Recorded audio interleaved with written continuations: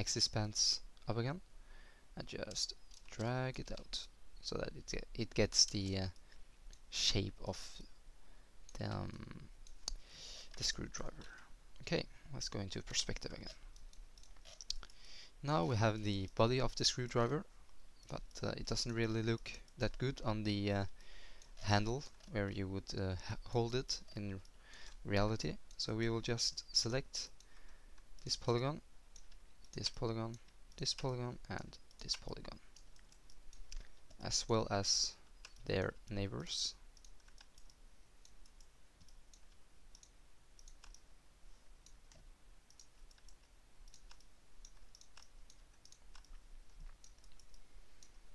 And scale it down, and be sure to see that Y is unchecked.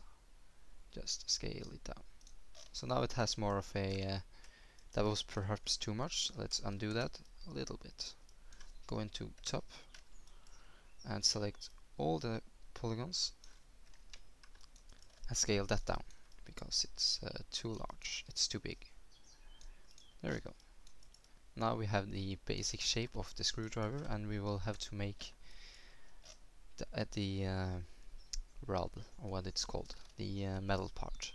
So make a cylinder, rotate it 90 degrees, and just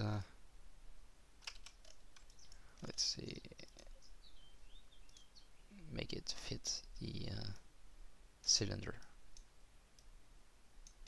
Okay, and we do not need many rotation segments, just 12. Make it editable, optimize it, and just go into polygon mode and select these polygons right here, these here, and drag them out. There we go.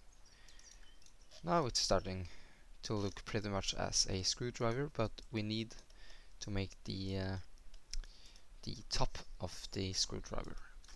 So go into point mode, select these polygons right here, and scale it in x-axis. A good thing to do now is to hide the Hypernerps object. Just hide it by clicking on the dot here until it gets red and going into right view. Now you can see what's going on better. So just scale it out and scale it down, because we want it to be really close to this, the polygons here, those want them to be very close to them. So just scale them until they are pretty close. Okay, go into perspective again, and now we just have to go in. Well, we have to go into. No, we don't. We have to select this one, this one, this one, and this one, and scale them up.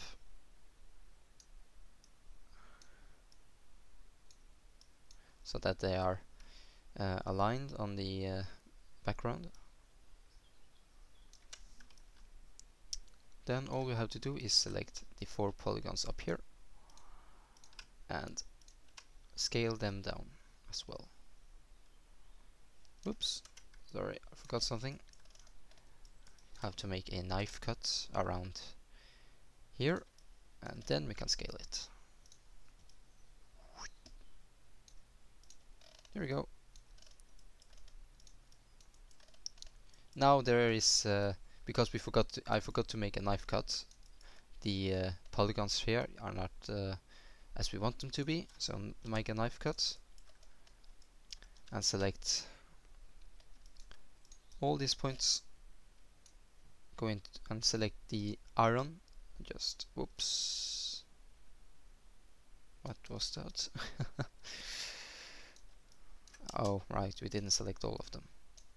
Uncheck, only select visible elements. Select all, and no, it isn't working. It isn't working as it should. Okay, another thing we can do is to just undo all the time. Select these polygons down here, only on the bottom, only on the cap, and just drag them up here to the knife cut, and then extrude it. There we go. There you have it, a screwdriver.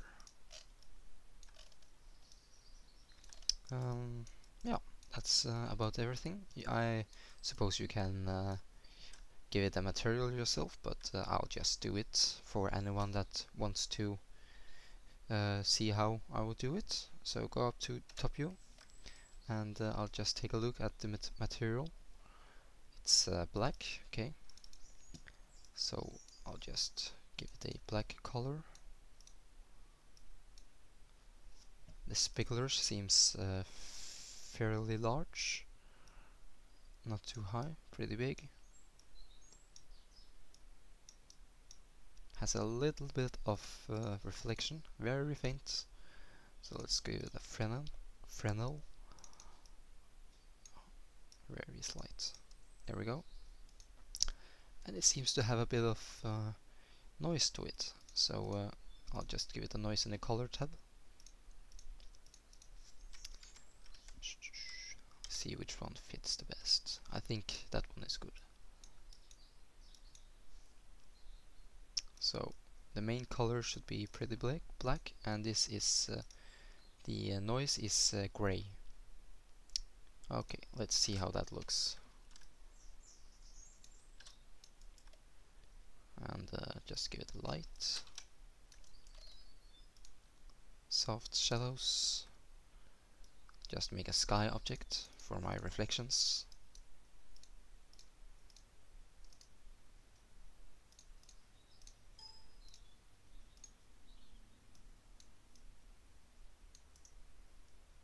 Give it a compositing tag so we won't see it. And render. Yeah, that looks pretty good.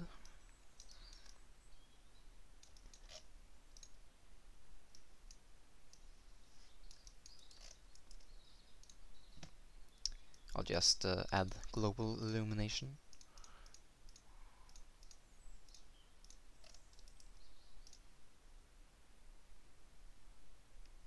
I think the noise is too big. Let's see. Okay, so I'll just lower the global scale. I think, let's see what it says. Render it. And it's a bit too big. I think 15 should be okay.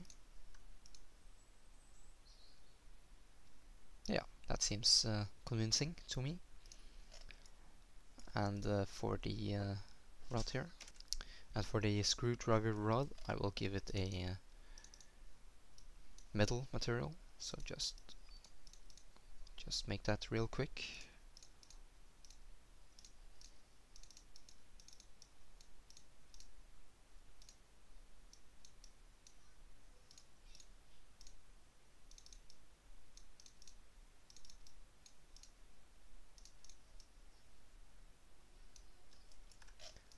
Let's see how that looks. Alright, nice. Well, that was the end of this tutorial. I hope you enjoyed it and hopefully you learned something new.